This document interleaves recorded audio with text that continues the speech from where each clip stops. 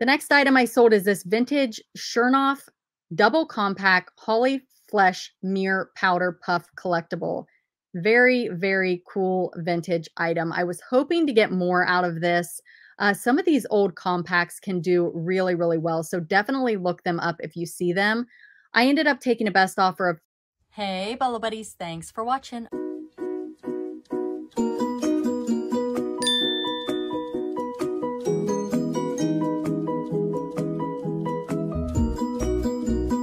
I'm going to tell you where they got it, what they paid for it, and what it sold for.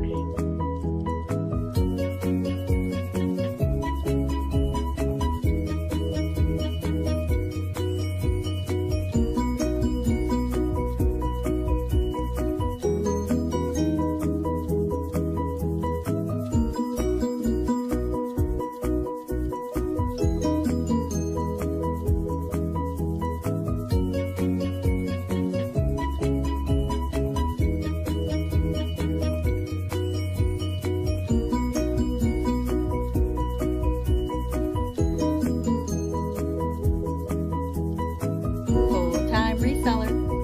$600 for a My Little Pony. Amazing, right? All right, let's get started. All right, in this video, I'm going to talk to you about 28 bread and butter bolos that I sold on eBay. Items that I bought cheap and sold for a decent profit. All of these items sold for $35 or less. I'm going to tell you where I got it, what I paid for it, and what it sold for. All right, let's get started with the first item here. And this came from a garage sale, and I had video footage of it, and I accidentally deleted all the footage.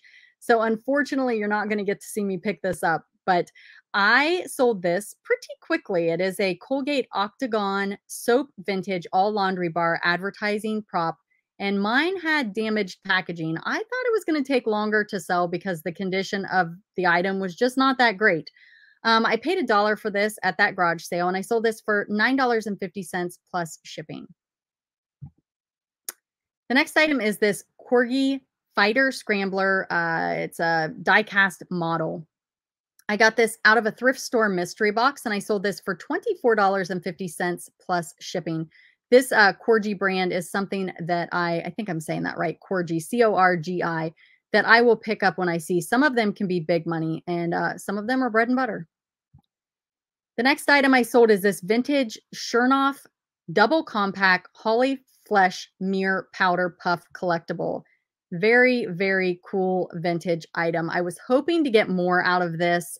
Some of these old compacts can do really, really well. So definitely look them up if you see them.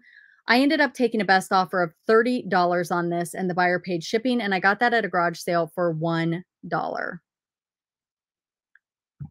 The next item I sold are these flocked deer. They are vintage brown flocked deer. It's a buck and a doe. Figurine Christmas decor are the keywords I used in the title.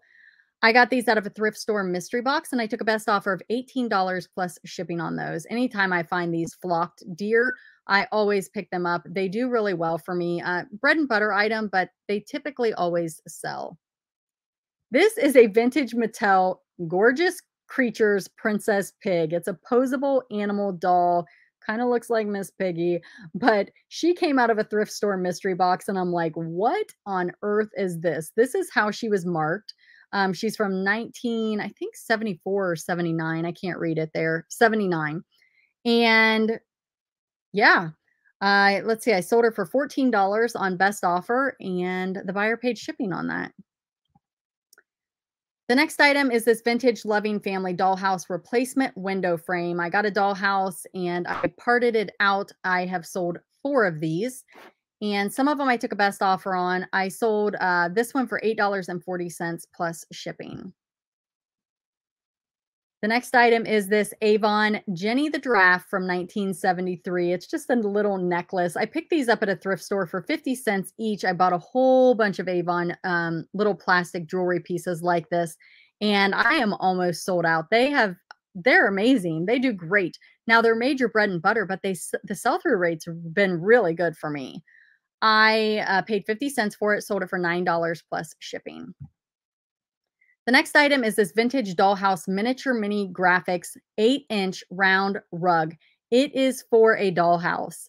and super cool item. I got this at an estate sale. I did pay $4 for it, and I sold it for $28 plus shipping. The next item is this vintage Fisher Price Little People baby with yellow bib and rocking horse from the 1970s.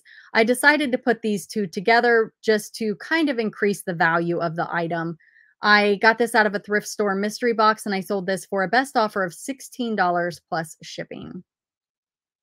The next item came from my Goodwill bins plush haul. If you guys missed it, definitely go check out that video. I went to the Goodwill bins and there was so much plush one day.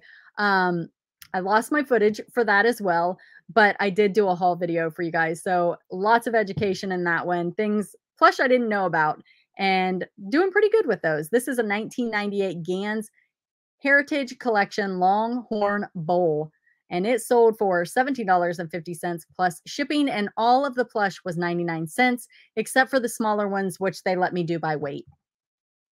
This is an Imaginext DC Comics Batman Batwing vehicle toy plane. I got this at the Goodwill bins. I sold it for $8.40 plus shipping. This next item came from my bulk jewelry buy. I bought it on eBay to sell on eBay, and this is a snake ring with crystals. I think my title is kind of not great. If I would have had a better title, this may have sold quicker. It did take a little while to sell. I ended up selling this for a best offer of $25 plus shipping. The next item is this vintage 2000 fashion Polly Pocket carry case purse playset with accessories. I got this out of a mystery toy box from Auctions for You. That is her YouTube channel. And I believe it was a $100 box. I do have an unboxing on this channel to show you everything I got. It was spectacular. And I sold this for a best offer of $24 plus shipping. So definitely check out Auctions for You if you are looking for inventory. I will link her down below. These napkins are vintage. Oh, it's not napkins. It's a tablecloth. I thought they were napkins.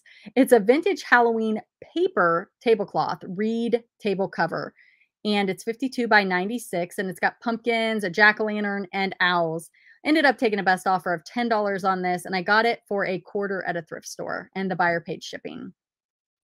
The next item is this skeleton. It's a vintage die-cut cardboard Halloween jointed skeleton by H.E. Lurs.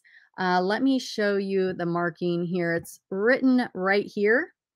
This is a good brand to look for. And I ended up selling this for $25 plus shipping, and I got it at a thrift store. The next item is this Hatchimals replacement strawberry fruit toy. I got this at a thrift store for 50 cents, and I sold it for $11.90 plus shipping. Another thing, this is a Hatchimals, like the For Real Pets. Those are another one. Baby Alive, different things like that. They lose the little things like this, and they sell pretty good. This is a Nuts About Work peanut bobblehead figurine for childcare. And I got this out of a thrift store mystery box, and I sold it for $10.80 plus shipping. The next item is this Disney Store Princess Merida plush doll. I got this at a garage sale for $1. Sold her for $21.60 plus shipping, and she sold pretty quick. This is a mixed lot of 20 necklaces. Most of them are wood and beads, and they are vintage to now. I got this out of my bulk buy. I bought it on eBay to sell on eBay. 344 pounds of jewelry, and I sold this for $12 plus shipping. The next item are these Creative Memories page protectors. I picked these up at a garage sale in a huge lot of Creative Memories items, and you are going to see footage of that video if you have not already. I'm not sure which video I'm going to end up posting first, but I got this approximately, I'm going to say 50 cents to $1. I'm still listing all of the items. It was a big lot of stuff, and I think I ended up paying $50 for all of it, and she wanted 75, but she wanted me to take it all. So she said, how about 50? And I was like, oh, and I did it. I did price these items competitively, and they have been moving quickly. So sold this one for $14 plus shipping. The next item is this 1-cent stamp on a vintage antique postcard. Victorian lady with a big hat. That was my description. I sold this for $12.60 plus shipping, and it did take a long time to sell. If you want to learn more about postcards to sell for big money, I do have a video on big money postcards. This is a bread and butter, but definitely check out that video. This is the Connect Screamin' Serpent roller coaster black chain replacement.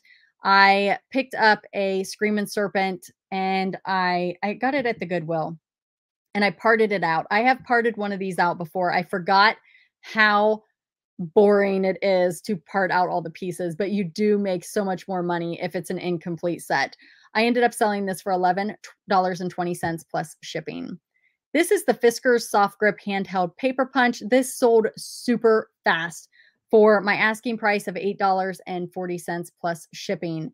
I did take the little butterflies and I showed what it looks like when you punch them out. And that was from that same big bundle of Creative Memories items. This is a vintage Hearthstone mug. There is someone that follows my store and she has been buying up my Hearthstone mugs. This one is a polar bear skiing and fishing. Got this at a garage sale for $2 and sold it for $21 plus shipping. Here is what this one looks like on the bottom. The bottom does range a little bit, different markings depending on the year. This one is definitely vintage and very, very cool. First time I've ever seen this one. The next item is this American Girl doll Crafters Iron-On Kit tote bag doll accessory craft. I got this at a garage sale for $1 and I sold this for $9.79 plus shipping. The next item is this vintage Bolo hummingbirds earring necklace set, pierced gold tone. This came from that church sale where I picked up that Avon calendar. If you guys did not see that video, definitely go check it out. I ended up selling these for a best offer of $25 plus shipping. And I want to say I had $1 in these, but I'm not 100% sure.